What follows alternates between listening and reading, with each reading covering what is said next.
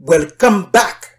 Okay, now, in this video, I will borrow the brain of some of the gurus in the stock market industry, the likes of Warren Buffett, KHOO, Peter Lynch, and Kanwal Sarai of Simply Investing, etc., etc.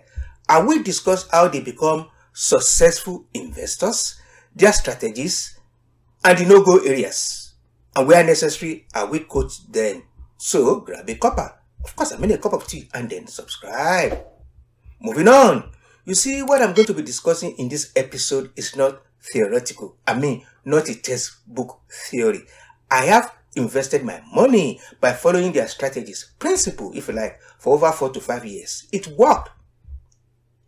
And all my returns on my investment is very good, regardless of the market crash. Okay. Stay with me. Let me explain the key secrets. I mean the metrics to consider before you commit your money to any company stocks. 1.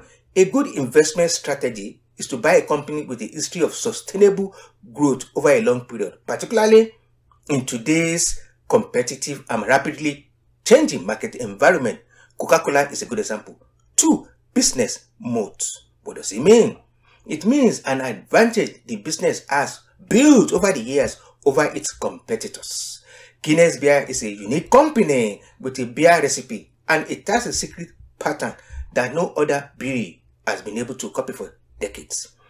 Another reliable metric, which is number 3, is to examine the profit margin of the company.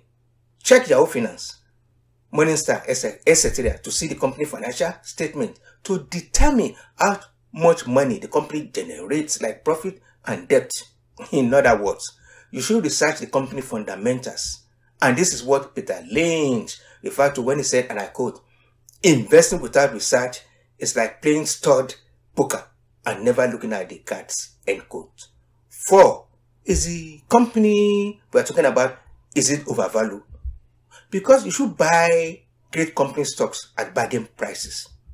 To be specific, you should buy a stock when it is below or close to intrinsic value. Here comes the best part. Subscribe, like, and comment. Remember, the goal is to generate wealth, build companies, and then create jobs. Bye now. See you soon. Thank you.